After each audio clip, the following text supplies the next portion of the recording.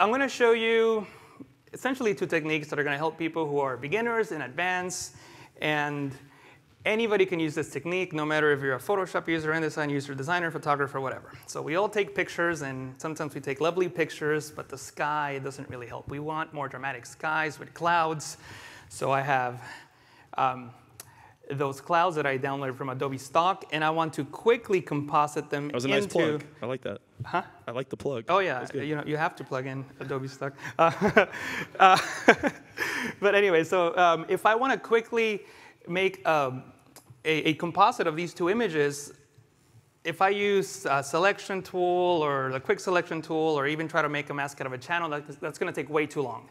So instead, what I recommend you do is double-click on the side of the layer to bring up the layer style window. Then you can blend layers by using their RGB channel. So if I select the blue channel, that's where you're going to have most of the information for the sky. And you can quickly make a really, really complex selection by clicking and dragging on the blue black point, and the sky comes through like so.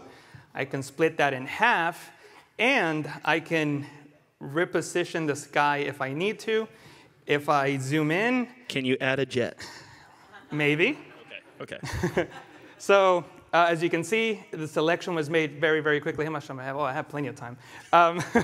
Wow. I know the naysayers may say something like, well, what about if I create an adjustment layer, like an exposure adjustment layer, and adjust the exposure?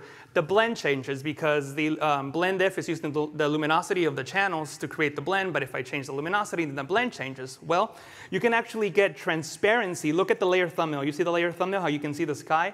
I can actually create transparency and create a layer mask by simply right-clicking on the layer and selecting Convert to Smart Object.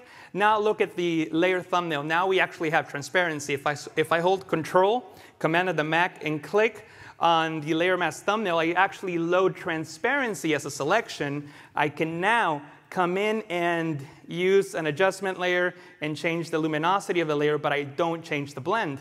Also, this is a very, very boring picture, and we can add a jet to make it much better. And I did all that with a banana on the toolbar. What? With 20 seconds to spare. 20 seconds to spare.